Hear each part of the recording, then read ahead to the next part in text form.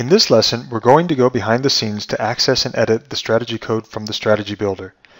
And with two simple code edits, you'll see how to turn a strategy's entry conditions into a screener.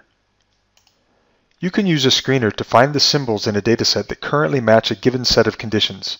Since I said currently, I'll assume that you've already updated your end-of-day data, so let's start a strategy by adding a buy at market or a short at market order.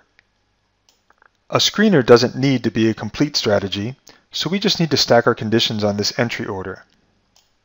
And since the procedure won't change, let's keep it simple and just look for stocks whose fast-moving average is crossing a slow-moving average.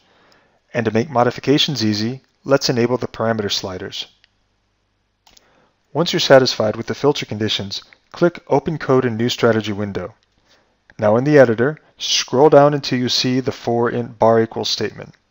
This is a looping statement that runs the strategy on all bars in the chart, but to make this a screener, we're only interested in running it on the final bar.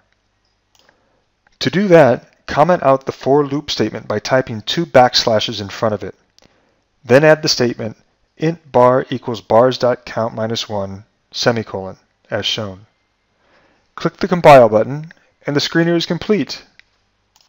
Let's run our moving average crossover screen on the NASDAQ 100 stocks.